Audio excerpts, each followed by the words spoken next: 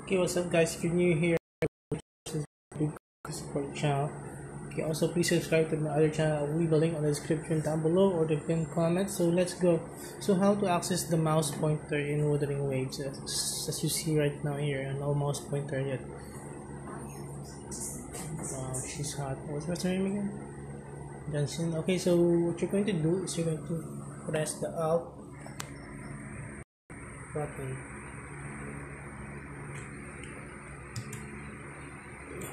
Okay, there we go. Pressing Alt, see? Mouse pointer appears, cursor, whatever, in front of her boobies. Okay, so now you can move the mouse, but I only have one hand. Okay, so I only have one hand. I mean, two hands, the left and the right. One is holding my phone tight. Okay, and she is tight. So that's it. So thank you so much for watching. Have a good day. Take care, and also forget to support the channel and my other channel description. Okay, have a good day.